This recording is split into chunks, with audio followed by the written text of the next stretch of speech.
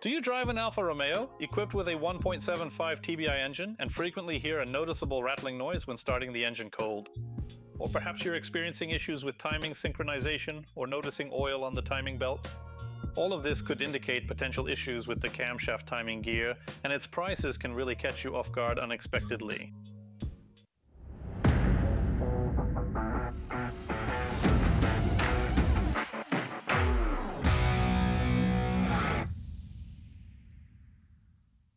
I'm Olivier from Mehenker.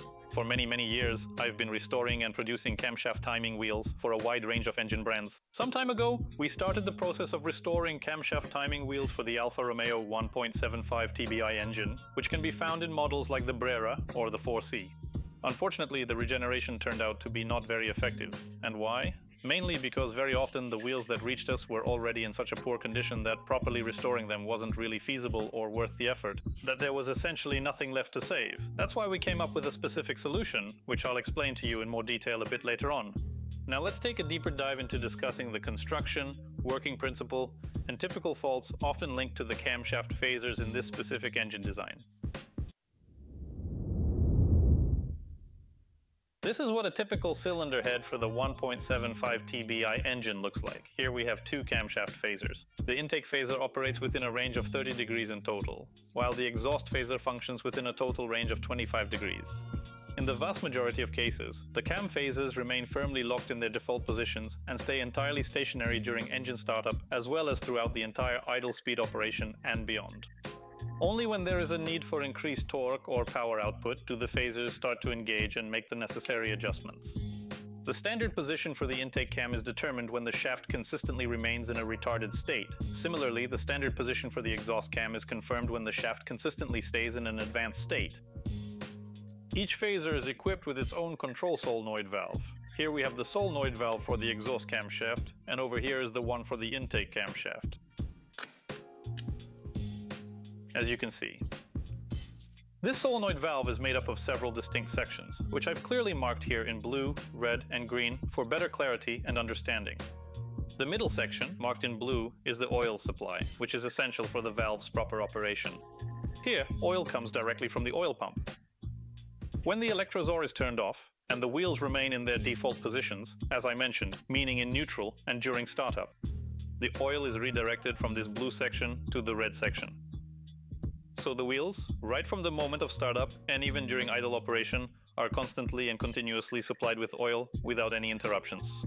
Only during the activation of the variable valve timing system, when the engine control unit sends the command to switch the wheel, the oil is then redirected from the central blue section to adjust the valve timing accordingly, meaning from the supply to the green section. This section indicates the engagement, the activation of the variable valve timing wheel mechanism. At that point, the intake wheel is accelerated, while for the exhaust wheel, we proceed to deliberately retard the camshaft timing by a specific, calculated degree. The previous section, the red one, is connected to this central opening, which has been specifically designed to function as the primary ventilation system. The used oil, the unnecessary oil from the previous operating cycle, is expelled each time through this specific opening directly back into the engine head unit. Now let's take a look. At the valve cover, the oil from the oil pump is carefully directed through these specific openings in the cylinder head and here in the valve cover, where it flows into the control solenoid valves for precise and efficient operation. From there, it's then distributed to individual sections. As I mentioned, the oil from these sections, directly from the solenoid valves, flows next to the first bridge, which is positioned closest to the timing phaser, ensuring smooth lubrication and optimal engine operation. Here we have the exhaust camshaft bridge, and here we have the intake camshaft bridge. I've marked them with colors, as you can see. The corresponding holes for each section clearly indicating the flow paths. Here we have the engagement section, and over here we have the disengagement section. The same setup applies in this part as well, just like before. From that point. When the engine is running at idle speed, and the wheel remains in its default position, the oil from the solenoid valve gets redirected straight into this red section. Let's refer to it as the disengagement section. Then, when it becomes necessary to activate the wheel, the oil is redirected and flows directly into the green section, commonly known as the engagement section. Oil from the disengagement section flows directly here into these three holes, which are highlighted in red. And actually, into this specific groove located right here. Oil from the engagement section, which means when we activate the camshaft phase wheel, flows directly from this groove into the central hole in the shaft, ensuring proper lubrication. And from there, via the screw. That features a through hole here. It flows directly into the camshaft phase wheel mechanism. So in this case, we have two oil supply paths.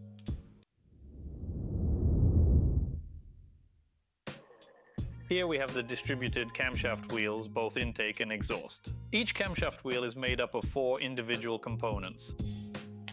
The front plate, the rear plate, the housing and the rotor, along with the blades as well as the piston, which is equipped with a spring. As I mentioned earlier, each camshaft pulley remains in its default position during the engine's initial startup phase every time. For the intake pulley, it's adjusted to the retarded position, and for the exhaust pulley, it's set in the advanced position. In these specific positions. The oil from the solenoid valve is being redirected from the blue channel over to the red channel. Take a look at the scavenge wheel as an example. As soon as we start up the engine, the oil immediately fills up this chamber right here, applying pressure or even causing it to shift slightly further along the mechanism. The rotor of the VVT wheel is adjusted to the position of maximum delay, essentially meaning it's rotated fully in the counterclockwise direction. Only when the wheel is activated does the oil get redirected to the green channel, allowing the oil to flow into the green chamber on this side of the blades, which then facilitates the necessary adjustment process. Specifically in the case of the scavenge wheel, moving it entirely and fully in the direction of acceleration. When these chambers are empty, such as during a cold engine start, the wheel is securely held in its position by the locking mechanism, specifically this piston right here. This ensures stability and prevents any movement until the oil flow is fully restored and operational. This piston is securely held in place by this pocket. Only once the system is fully filled with oil does the piston retract, unlocking the mechanism, and the camshaft phase wheel is then maintained in its position exclusively through the combined forces of the camshaft's inertia and the hydraulic pressures acting within the system. In the lubrication system, the exhaust side wheel works in exactly the same way, except that the exhaust side wheel in its base position remains in a continuous state of acceleration, ensuring the vanes consistently apply full pressure, firmly and steadily pushing it in the clockwise direction without any interruption or delay. The distinctive rattling noise that occurs during startup is primarily caused by a malfunction in the locking mechanism, specifically this plunger right here. Over time, the locking pocket, this specific area right here, gradually wears out. Do you notice this distinct polishing in this particular spot? That is exactly wear and tear. At that stage, the piston fails to latch correctly and doesn't maintain the starting position during the engine ignition process. At that point as well, when the oil chambers are completely empty, the rotor starts to swing back and forth rapidly, producing a distinct and noticeable rattling sound. Next, a very significant malfunction, also causing rattling but typically during operation or when descending from high revs, is the excessive play in the blades. So these blades over time develop quite a bit of sideways play, like this. When we pull out such a blade, you can clearly see how much wear occurs over time due to constant movement, friction, and the natural aging process of the material. In this particular situation, there's really nothing you can do about it at all. Another very crucial factor that affects the tightness of the entire system is the wear of the rear plate. Here you can see such wear. It's caused by friction and primarily lubrication issues. The greater the wear, the larger the leaks become over time. Another component that gets damaged are the outer diameters of these valve mechanisms.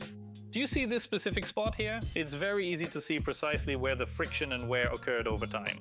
Here, very significant oil leaks also occur, which directly influence the functioning of the entire system. And here is the solution to the problem. At Mehenker, we determined that since regeneration isn't a viable option, it would be far better to develop an entirely VVT gear, especially since we have a lot of experience in this area. It wasn't an easy task, but we're especially proud because take a look at what we've achieved. Completely redesigned structure, much more simplified, significantly stronger and far more efficient than the original version. We've cut leakage significantly and improved efficiency beyond the original wheel's performance. Let's take a look inside.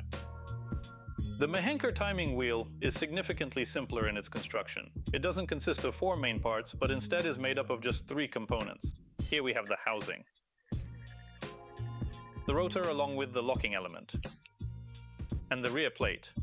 As you can see, our rotor features integrated blades, enhancing both efficiency and overall design simplicity.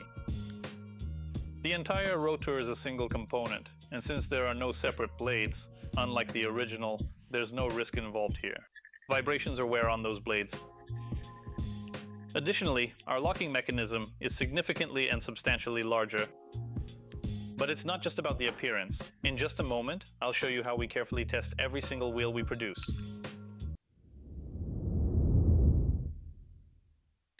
Every fast roast wheel produced by Mehenker goes through a thorough test on this device right here.